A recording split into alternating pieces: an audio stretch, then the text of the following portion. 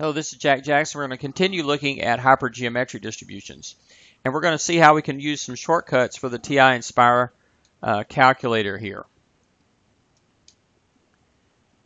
Now, the Ti-nspire and the Ti-84 have built-in PDF and CDF functions for both the geometric and the binomial distributions, which we've already found have been very useful for us. Helps us avoid many computations. But unfortunately, they do not have such built-in functions for the hypergeometric distribution. It's too bad. It would be nice. It's a useful enough distribution. They probably should have done this, but they haven't. Now remember, however, the hypergeometric PDF is just made up of 3 combinations, but combinations are built into the calculator, so you could work it out, a PDF, by just doing 3 combinations. But something that's kind of cool is the Ti-nspire calculator allows us to program new functions. And so we can use this fact to help us program in a hypergeometric PDF and a hypergeometric CDF function in the Ti-nspire. Now, when you program a function in the Ti-nspire, it can actually be accomplished by a single line in the calculator at the home screen. This is pretty cool.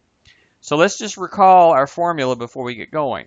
Recall the formula for the PDF function is capital N is the population size, capital M is the number of successes in the population, capital N minus M is the number of failures in the population, lowercase n is the size of the sample, in other words, the number of items chosen or how many times you, how many Bernoulli trials that we do, fixed number. And x is the number of successes chosen. So that we get the formula, the probability of x, or the PDF of x, is m choose x times capital N minus m choose lowercase n minus x all over uppercase N choose lowercase n. Well, one problem we have here for the calculator is we're using uppercase and lowercase n, and the calculators don't really make a distinction there. So we're going to need a different letter. So one of these has to be replaced by a different letter. I'm just going to replace capital N, the population size, with S for size or sample space. Anyway, it's the population size. So everywhere in this formula we have a capital N. We're just going to put an S here and an S here, just so that we have different letters. Actually, all you have to do to type this in, it's very straightforward. You just type in your combination, basically just type in the formula with the general letters in, store it as whatever we want to name our new function, HGO-PDF, and then pass it the parameters and hit enter, and it's done. So let me go ahead and do this. Let me add something here. Let me make this, let's see, make that bigger where we can see it. Okay, so this is the screen that's normally up here above the keyboard. I've kind of got a split screen here. Okay, so you just go to, let's see, parentheses for the numerator, menu, we want to go to probability, and we want to do combinations. Okay, combinations. And it's NCR. Okay, so we want to choose the number of, we want to choose the successes first. So there are M successes in the population, and from that we want to choose X of them. Now we want to take that and multiply it by another combination. Probability combination. Okay. Now we want to choose the failures. Okay, well there are population size, which we're going to use S for. Normally we'd use capital N. Minus the number of successes, which is M, and that's the number of failures. And from that, that's the number of failures in the whole population. From that, we're going to choose the failures in our sample, which is N minus how many successes we have, so that's N minus X. Multiply those two together, and that's the numerator. Divide that by the total number of ways of choosing our end objects, which is another combination. Menu, probability, combination, and we choose the whole population. So let's see, we're choosing from S items, we're choosing N items. And that will compute it for specific values of M, N, S, and X. Or N, yeah. Okay, so we get all those things. So what I'm going to do is I'm going to hit the store, which is control and variables, this STO key that gives me the arrow. And I'm just going to give this a name. I'm going to call it HGO for hypergeometric. And this is a PDF, so I'm going to call it PDF. Now, what we have to do is we just have to tell it what things we're passing to it. And I'm going to choose this order. I'm going to choose the order sample or population size, comma, number of successes in the population, comma, sample size, comma, number of successes in the sample. And then once I put that in and hit enter, I have a new function. So now if I type in a function, I start typing letters A, B, S. Oh, it recognized that as the absolute value function. See, it went from italics to back to regular letters. So if I start typing hypergeometric, look what happens. H, G, E, they're all italics here. H, G, E, O, PDF, PDF. Oh, now it recognizes that as a defined function, which it went to non-italics and it went to boldface. So that's a function that we've defined. Now we just have to put in our numbers. So let's say we want to do this with a, let's see here just a minute. Okay, let's just make up something here. Let's say we have one of these things where we have something to choose from. Let's say there are 50 colored balls in an urn, let's just say, for example, and out of them 36 are, say, black, okay, and we want to choose from that a sample of 10, size 10. Now think about our tree. It's going to be 2 branches each, but it's going to be 10 deep. Take us a while to draw that all out, wouldn't it? But let's find the probability that the number of the black balls in our sample was going to be somewhere between 0 and 10. Let's say, what was the probability that it's exactly 6? And there it is exactly. Or if I do control enter, there it is in a decimal form. Most of the time we're going to be wanting a decimal form anyway. And that's slick. Okay, we can also find a hypergeometric, we can make a hypergeometric CDF. And that's because we have a summation function in here. So see this little button right here, you can see where my mouse is.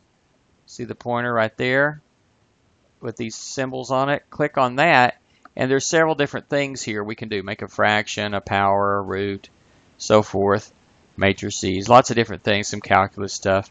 But right here is one for doing a sum. So click on that, and we fill in the blanks. So let's put in a variable.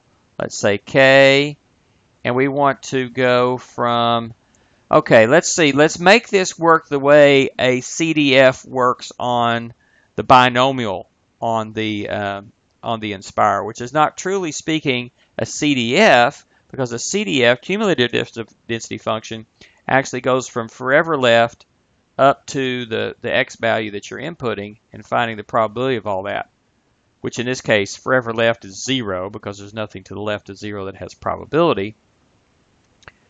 So we could just start this from k equals 0 up to whatever our upper limit is. So up here we're going to have some upper limit. But in fact, let's actually do it from some lower limit to some upper limit like that. So this is L and that's U. And then what we need, since we already have the hypergeometric PDF, we can just use it. HGO PDF. See, notice that HGO PDF is a function. It can be used in the middle of another function, just like anything else can be used. Now we want to do this in general. Let's put our letters in the same order. We want S for the population size. Then we want the number M for the number of successes in the population.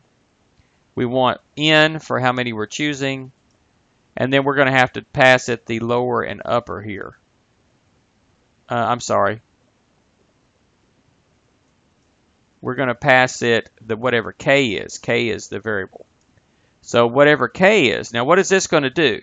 This should take the hypergeometric PDF function that we just defined. It'll evaluate it when K is L, and then when K is L plus 1, K is L plus 2, all the way up to and including when K is U. And what this will do is add up all of those probabilities, and that's exactly what we want for the CDF. So let's get out of this to the end and do control variables to store.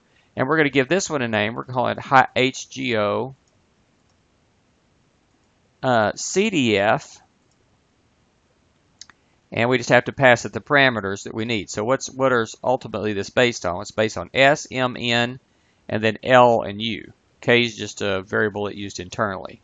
So let's go ahead and give it those variables in that order. Population size, successes in the population, sample size, lower X value, upper X value. And what this will do is not truly speaking a CDF. What it is difference in two CDFs.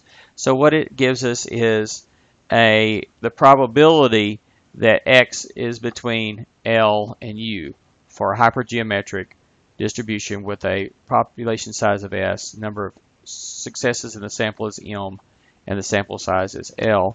And hit enter, and that gives us a new function. And so now I could figure out, I could type that one in, HGO CDF,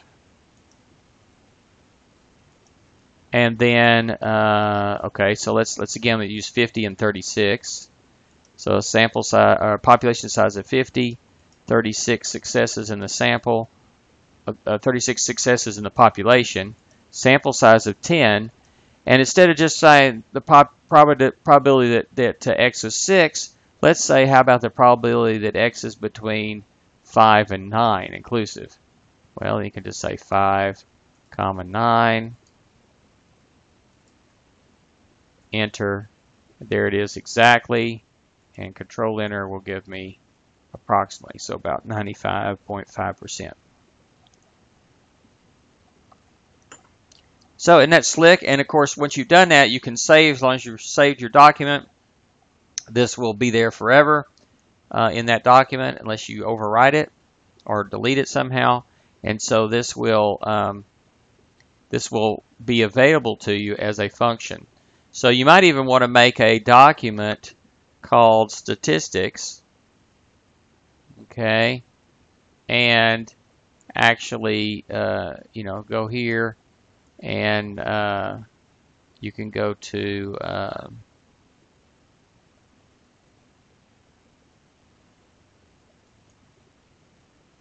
here and save it. Actually, I have one saved as statistics already that I have this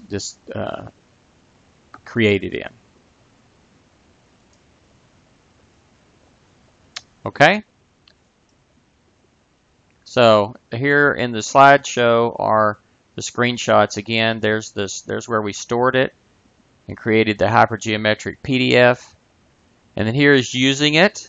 So once you put this in, you might try it out and see if it works here. So for example, if there are 23 balls in an urn, 15 are red, we choose n equals 6 of them without replacement.